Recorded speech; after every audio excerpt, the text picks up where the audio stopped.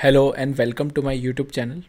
So today I am going to cover Flutter tutorial on an application where you can select multiple images from your gallery.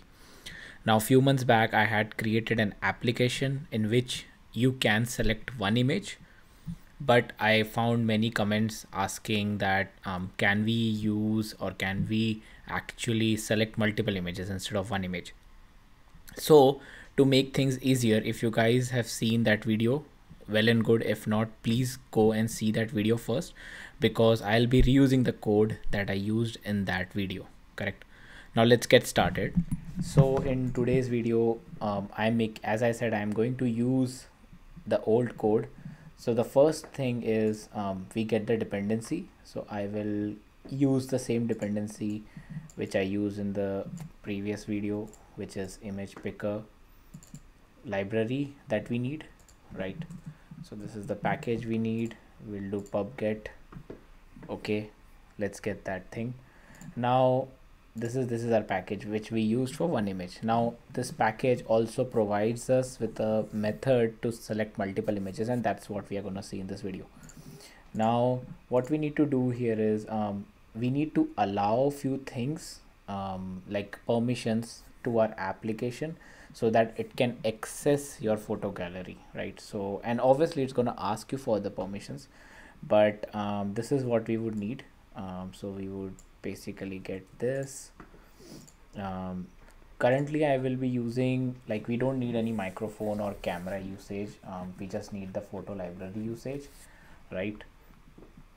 So I'll go to iOS because my simulator is iOS. I go here, and then here I will create a key with this,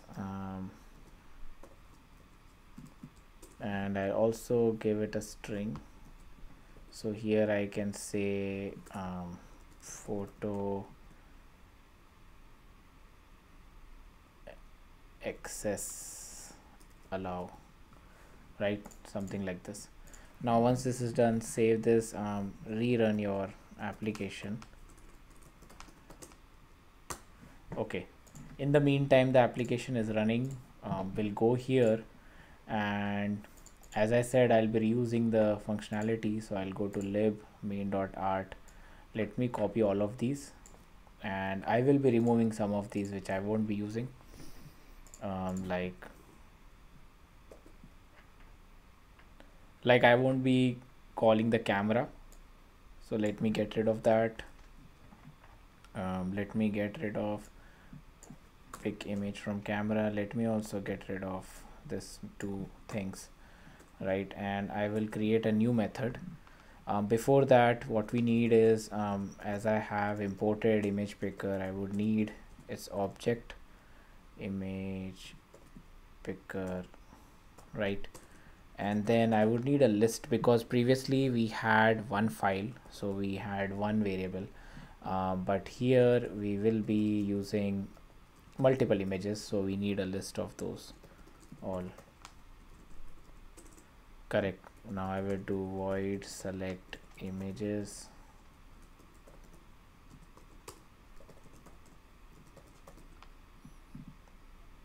x file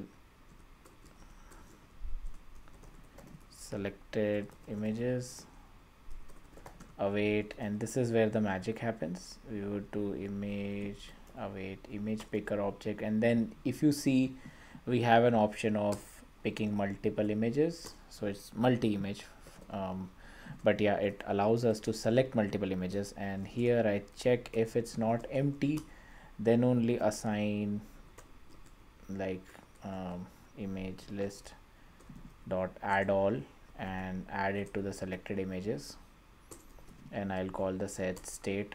Obviously I'm not setting any state here. Now once this is called, I can actually directly call it from here, which is select images, pick images from gallery. Now this is where the magic happens. Here we were displaying one image file, we'll remove it, and we would use something called expanded, right? It will have a child object, and in that child we would basically, obviously we're calling padding, because we need the padding around our images that we will import. Edge instance all 8.0, correct. Now here the magic happens of viewing the images in grid format. So we will call grid builder, right, and also I'm going to count item count. So item count will be equal to the amount of images in our array. If it's 0 at the start, nothing will be displayed. If we select 5 images, it will display all of those. Now here we do silver grid delegate with Chris. Okay, this is the one we need, and on each axis we would need 3 images, right? Now let's create our image builder. I think in my, if you guys are following my previous videos, I have been using this a lot. So we need context, and then I have the index. Once I have the index, I would basically return image dot file actually, and here I would have file image file list index dot path fit box fit dot cover, and this is my end return statement being ending. Let me restart my app because it's more clear that way. So what I have done is I have imported the library, then I have created a state variable for this home page state, a list or array, you can say, to list to save all the files that the user selects. Now we go here in our view. Whenever someone presses this, okay, I had an error here. Whenever someone presses this, we call the method. This is going to be an asynchronous method because it waits and it takes some time. Once that is done, we save everything to the select images list, image file list, and then this automatically view gets updated. It iterates over the array list and displays our images in a, you can say, in a grid format, right? So let's wait for our app to launch.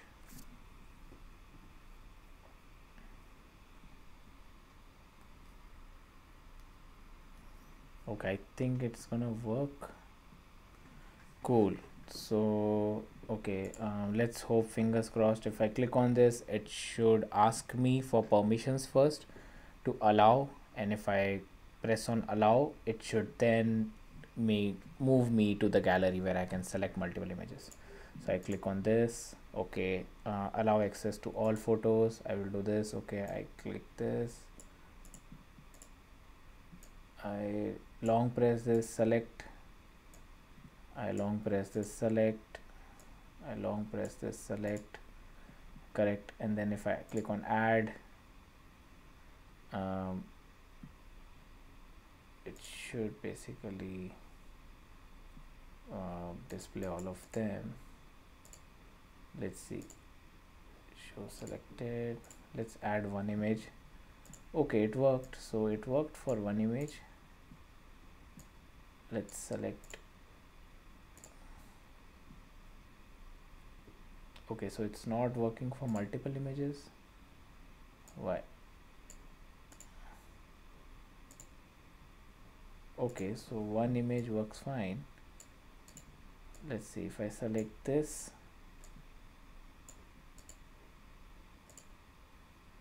okay, it worked.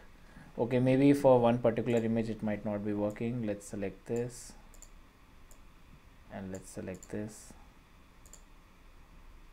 Okay, it's getting added. So you can see multiple images are being selected. I think the first image has some issue, maybe the format is different and that's why it's not able to import it, but you guys have seen the demo that it's working fine. And this is how we can implement selection of multiple images by using the same dependency image picker which we used for a single image, right?